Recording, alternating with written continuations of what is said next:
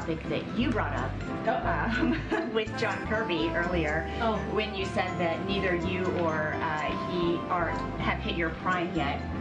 Does the president have anything to say about this national conversation that was sparked after a claim that was seemingly made in defense of the president that Nikki Haley is not in her prime because women hit their prime in their 20s, 30s, and 40s?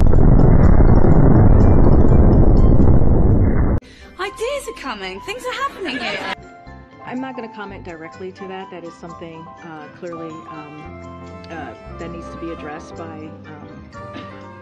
It's brilliant. No! It's just dumb. Because you No. I'm going to say something. Just give me a second. I have something to say.